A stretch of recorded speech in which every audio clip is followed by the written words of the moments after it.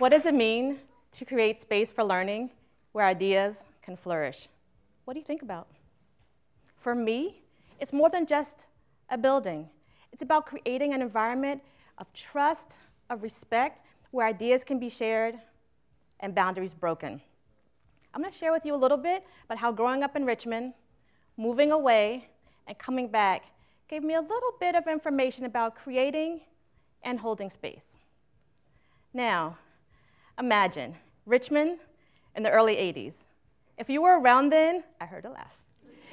You would know there were two worlds, two cities, one black and one white.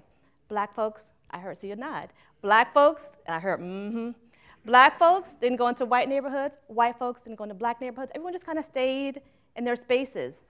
Nobody crossed the river. In 1982, I was a 9th grader. I was in a large, predominantly white school right outside the city limits in one of the counties.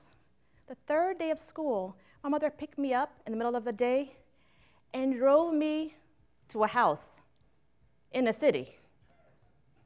And I am confused at this point, because why did I leave my big old giant school? I was in history class. Why did I leave my big school to come to a house in the city?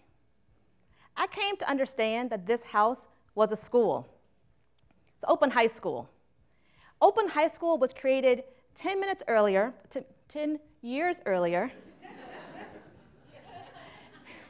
to provide a space for students to come together to learn, regardless of race, neighborhood, or economic status. Y'all remember the hit TV show Fame? Kids dumping on top of the tables? Well, we brought that same enthusiasm to learning. As you can see, people are hanging off the pillars there.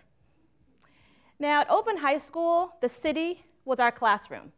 I had Tai Chi at Second Presbyterian Church. I swam at the Calhoun Recreation Center in Gilpin Court Housing Projects, and I had math class at the Adult Learning Center. We went into spaces that would otherwise not have been available to us, and we were there to learn. Now, this wasn't enough of a shock to the system. On Saturdays, I was dropped off at another school, which was not a school. It was a mathematics and science center.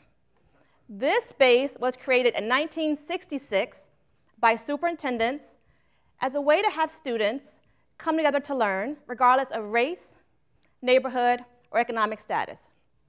And just like at Open High School, at the Mathematics and Science Center, we had classes all over the city, all over the state, birding in Shenandoah, camping in Chincoteague, and my favorite, being in the labs at MCV. Now, during one Saturday program, we were studying biorhythms. We were jumping all over the city, doing all kind of analysis. And our last stop was a Richmond Times-Dispatch. And some well-meaning reporter caught this picture. In the South, this is the part when you say, bless their hearts.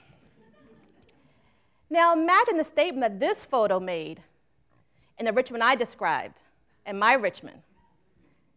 You have two students here, one black, one white. One from a city school, one from a county school. Both sharing physical space and intellectual space. The experiences that students like me had were a direct result of the intentionality of parents and superintendents to create, but not just to create, but to hold these spaces open for us to learn. And as a result, I had two of the most transformative experiences of my young life. So I did another shock to the system at this point, so I decided I'm going to go to New York City. I got on at Byrd Airport, it was Byrd Field at that point, and I went to New York City to become a medical doctor. Although I loved the campus at Columbia and the classes, and I really loved the high drama of the emergency room, I found that my passion was working with students. And I knew that I'd rather teach math and science than become a medical doctor. So I became a teacher. Yes. And as a teacher, the city was our classroom. I chose to work in schools that had as their mission creating and holding space for families. At one school, the Muskota New School in Washington Heights, Upper Manhattan, we had so much diversity in that school. We had parents from all over the world. Many were first-generation immigrants. Many spoke Spanish. Some only spoke Spanish. And while I was grooving, I was using the usual proxy that teachers do. Grace, como dice, da-da-da. Maximiliano, bring your brother here to help me talk to your mother. But I couldn't create that space that I wanted. I remember something that Nelson Mandela said. If you talk to a person, language they understand, that goes to their head. If you talk to a person in their own language, that goes to their heart. I took that to heart, and I used my summer to travel abroad to learn Spanish. It was challenging. Talk about past and perfect in Spanish. I don't even know what it is in English. It was challenging, but it was well worth it. One day back in my classroom at Moscoto New School, a kid just kind of walks in my door, eyes downcast. I think there was a dimple, kind of a shy smile. It was Bienvenido. Bienvenido had just come from the Dominican Republic, did not speak English. And when I found out what he liked, I could not wait to talk to his mother.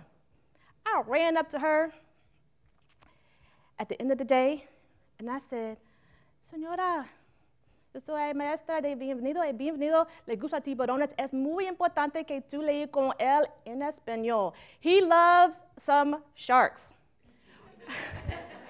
This is him reading a book that he wrote in Spanish about sharks. Bienvenido loves sharks and read to him often in Spanish. Spanish is cool. Spanish is great. When I said that to that parent, her face lit up. So did his. And in that moment, I realized that I could create and hold space for families and for students. And that this creating and holding space changes lives. It opens up possibilities. So here we are, 3 decades later, and I have been all over the world. I have been all over the country, writing, researching, working. And I chose to come back home, right back to Richmond, Virginia. And in fact, I'm right back at the Math and Science Center.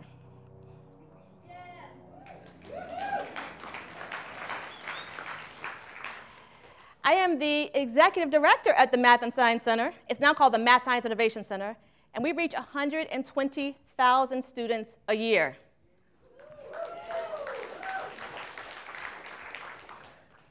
How often in one's life do you have the ability to create space, a multiplicative, exponentially powerful, transformative experience for students in the exact same spot that happened for you?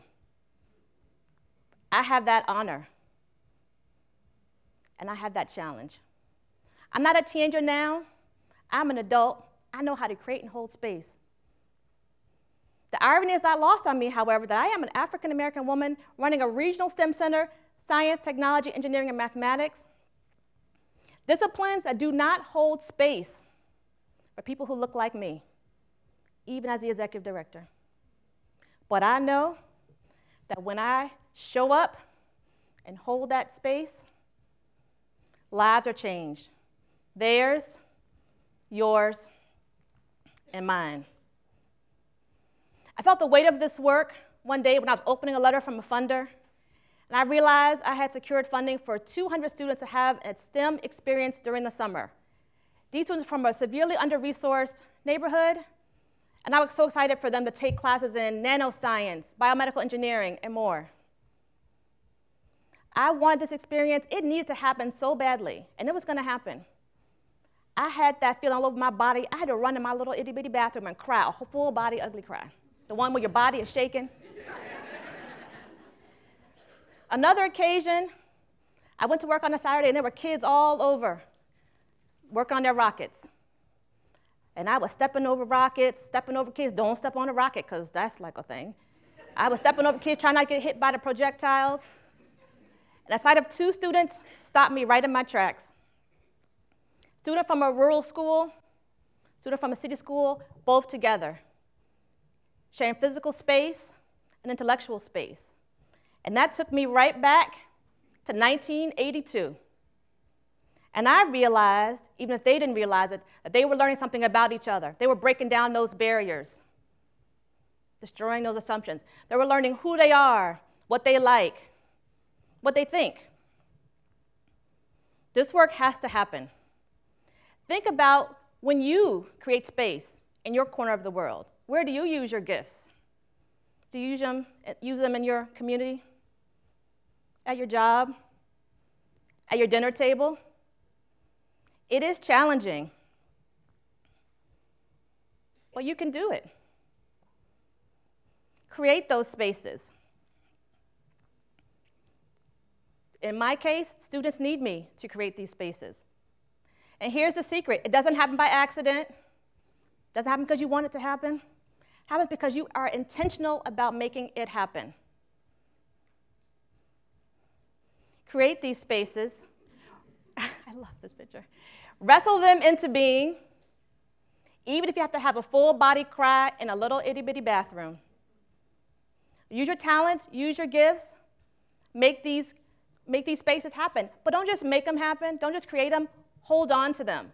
Hold them open.